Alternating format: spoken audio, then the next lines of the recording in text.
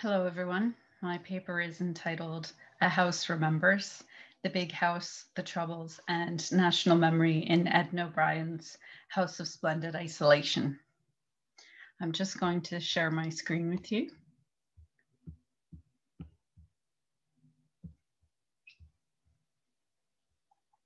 There we go. The striking photograph that you see here on the cover slide was taken at a reading that O'Brien gave from the novel in 1994. In our current moment, at the fraught political juncture of the decade of centenaries and Brexit, it is timely for us to revisit Edna O'Brien's neglected 1994 State of the Nation novel, House of Splendid Isolation. Edna O'Brien is a writer intent on exploding borders as artificial constructs, and in her novel, she traverses the geopolitical frontier of the border in Ireland, as well as the socio-cultural border that exists in partitioned Irish mindsets. Furthermore, she demonstrates how memory destabilizes the borders between past and present, time and space. For O'Brien is interested in the ways that Irish history repeats itself, and her novel engages with Ireland's troubles, a euphemism applied to both the recent war from 1969 to 1998, as well as the war that preceded it in the 1910s and 20s. During an event in Belfast, O'Brien discussed her framing of the contemporary troubles in the context of Ireland's longue durée of past conflicts, stating, "People have to know what that war was and why that war. Why? Why did you have British soldiers on these streets? You have to go back and back." Despite taking widely studied Irish politico-historical events as its subject matter, O'Brien's House of Splendid Isolation remains largely overlooked by critics and scholars more than 25 years after its publication. This is a grievous oversight, not least because it is an important example of a Troubles novel by a woman writer, and one which is told from the perspective of an elderly female protagonist. O'Brien wrote House of Splendid Isolation when she was in her 60s, and at the time of its release, critics described the novel as a departure from her previous work, claiming that she was not a political writer. Yet O'Brien's writing has always been more political than her unwarranted reputation as a romantic novelist would suggest.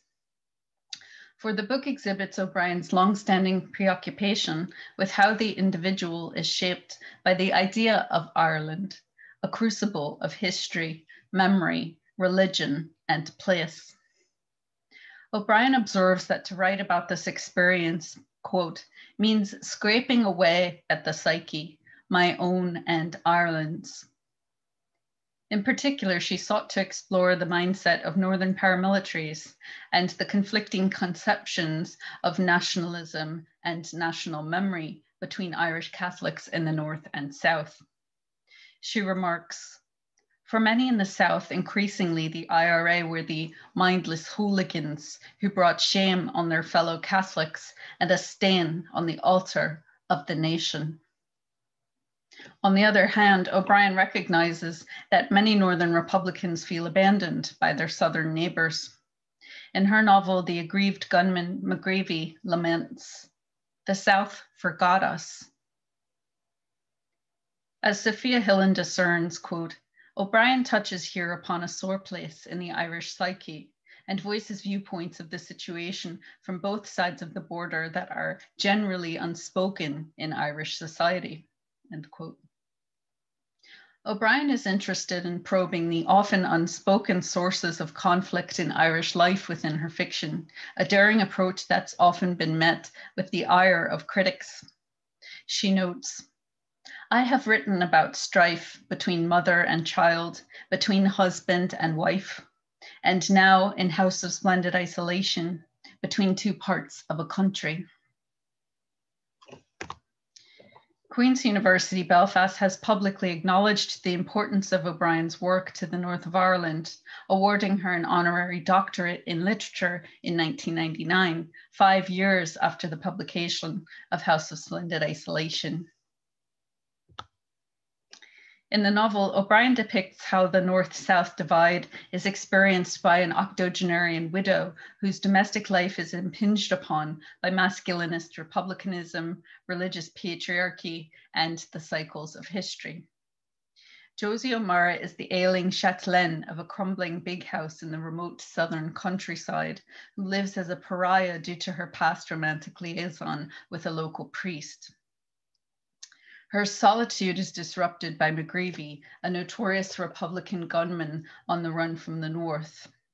He holds Josie hostage in her own home, which he has commandeered for his use.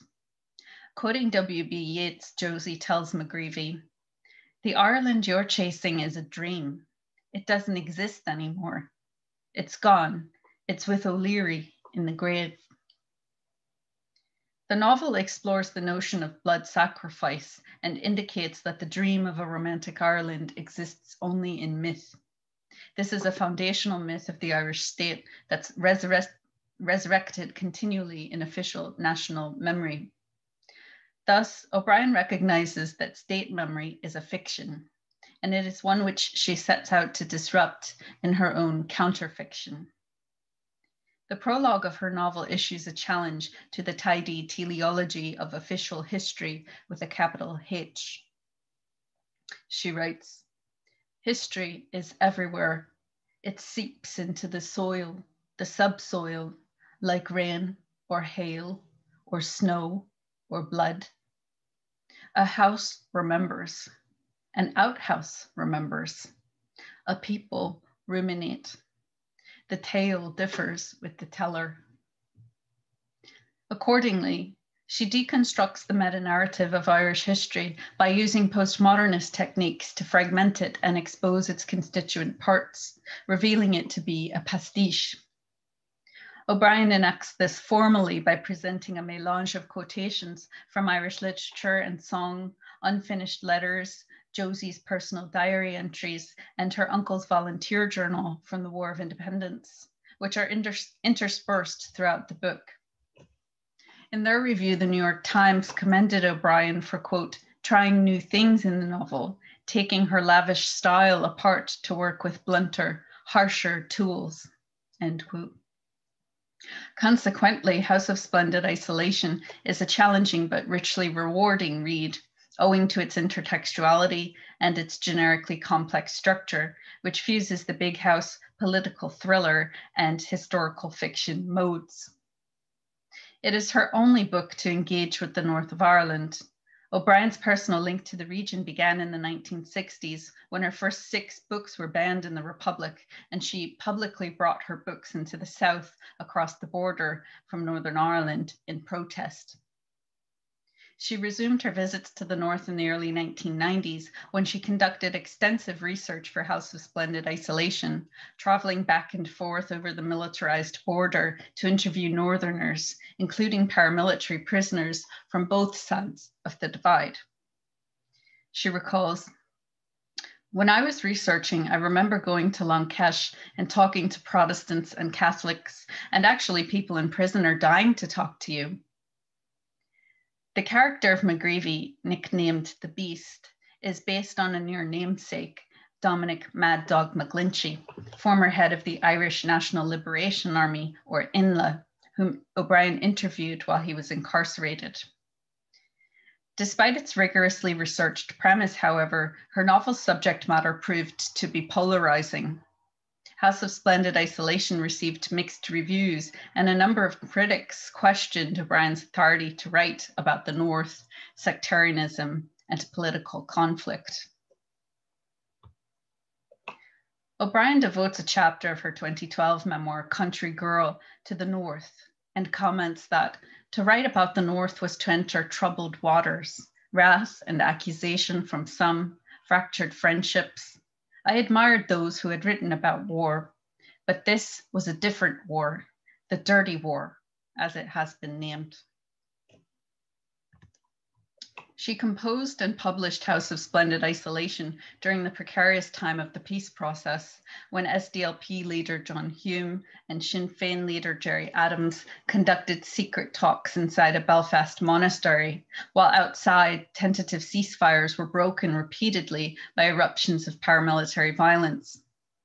O'Brien followed the peace negotiations closely, and the same year the novel was published, she interviewed Gerry Adams for the New York Times for a profile entitled Ulster's Man of the Dark. The following year, in 1995, she wrote an open letter to UK Prime Minister Tony Blair, questioning his perceived, quote, reticence about Ireland, and arguing that, quote, Gerry Adams has a relevant place in the political caucus. Fellow Irish novelist Anne Enright marvels at O'Brien's approach to writing about the conflict, noting her admiration for the, quote, sensitivity of O'Brien's cultural barometer. Enright states, in 1994, Liberal Ireland was deeply unsettled when O'Brien interviewed the Sinn Féin leader, Gerry Adams. This was a fabulously transgressive take on Northern Irish politics. The curious thing about the Adams article was the way it appeared at the darkest hour, 2 months before the surprising dawn that was the IRA ceasefire of April 1994. A secret tide had begun to turn in Northern Irish politics. How did O'Brien catch it so well? O'Brien wrote the profile on Adams because she viewed him as a figure who would be key to securing peace. However, she also sought to understand the rationale behind political extremism and paramilitary violence. She examines this difficult subject and its effect on those compelled to live with it in considerable depth via her portrayal of McGreevy's relationship with Josie in the novel. The plot centering on the fraught dynamic between a paramilitary intruder and his reluctant host is recognizable. It is also depicted in 2 previous Troubles novels by Northern Catholic writers, Bernard McClaverty's Cal from 1983 and Brienne Moore's Lies of Silence from 1990. Like O'Brien's book, these novels explore the Troubles through the experiences of Catholic protagonists taken hostage by Republican paramilitary men. The difference is that McClaverty and Moore received widespread critical acclaim for tackling the subject of the Troubles in their books, while O'Brien was frequently lambasted.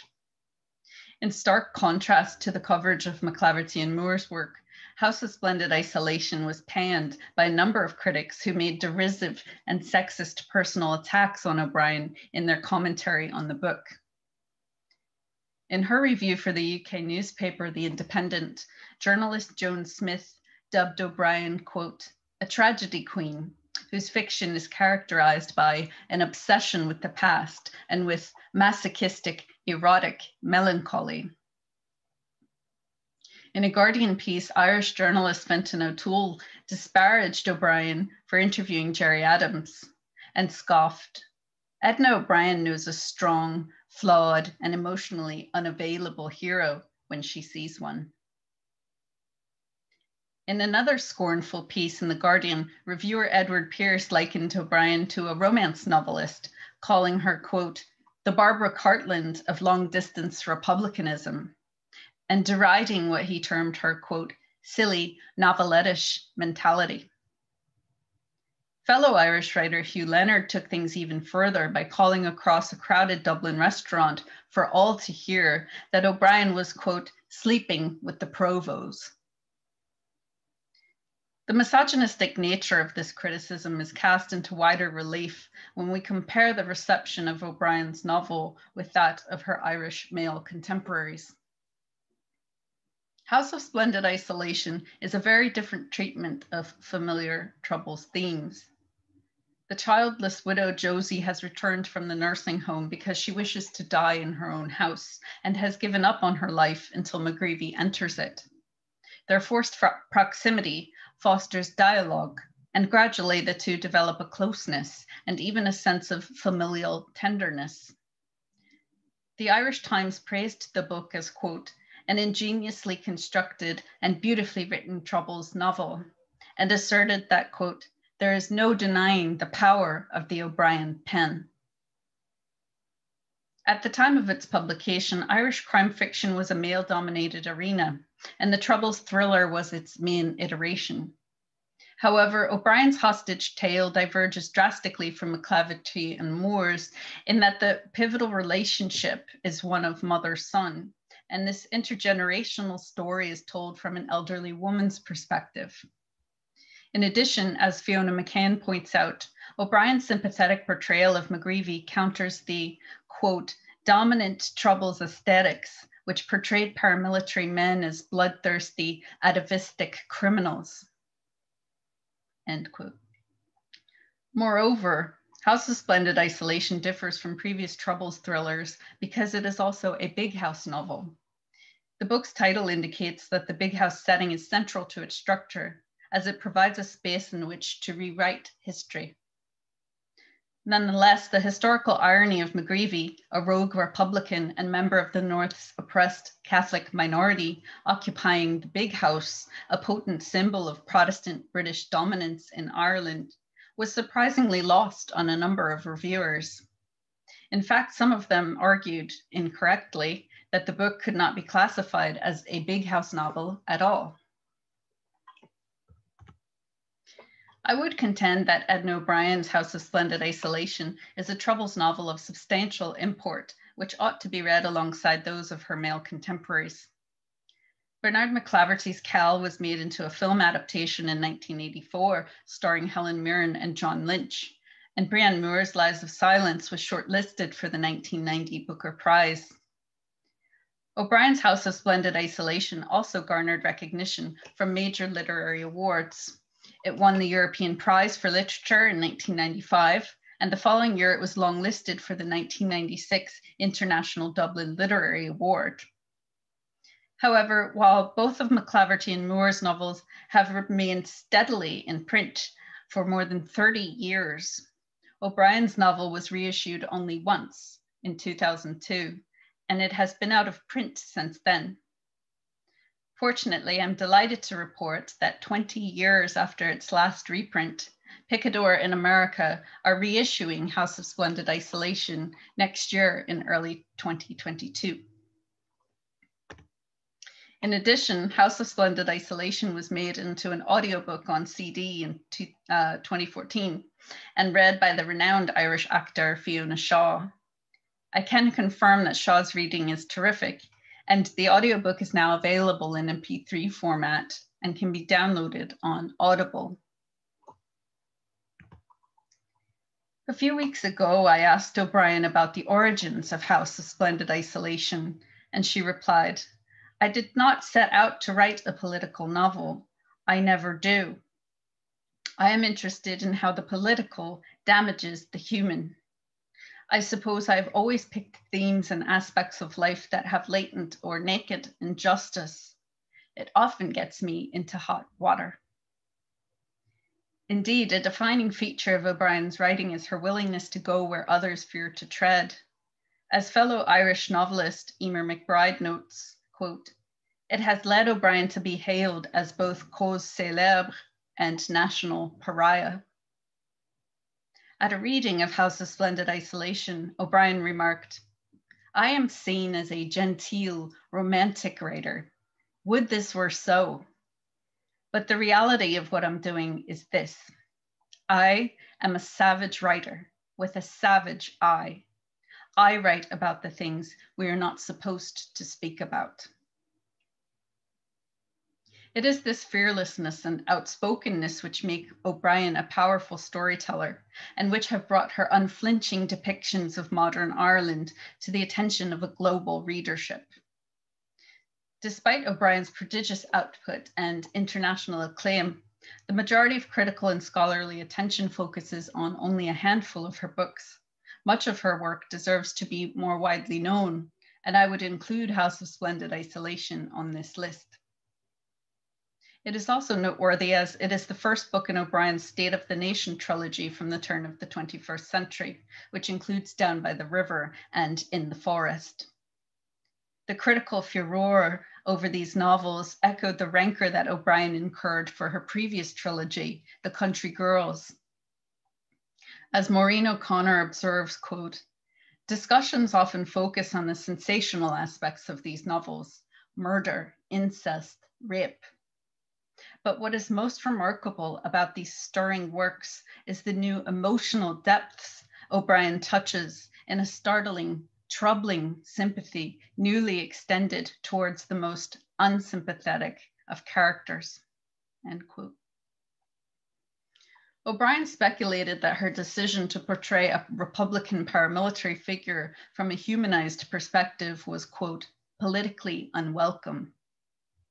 During an interview about the Troubles, O'Brien acknowledged, quote, it is very hard for people on either side to forget or forgive. She stressed that the situation in Northern Ireland was, quote, the story of all Ireland, not just of the North. That's what I wanted people to understand through this book, that the North is an Irish story, not just a Northern problem. Reflecting on House of Splendid Isolation, she averred, quote, although art may seem a luxury or elitist, I don't think it is. Art can bridge some gap between people of different divides. That is precisely the aim of her novel, a remarkable work of Troubles art that refutes received knowledge of Ireland's long history of conflict, gesturing towards what O'Brien terms in its concluding words, the future knowledge, the knowledge that is to be. Thank you very much for your kind attention.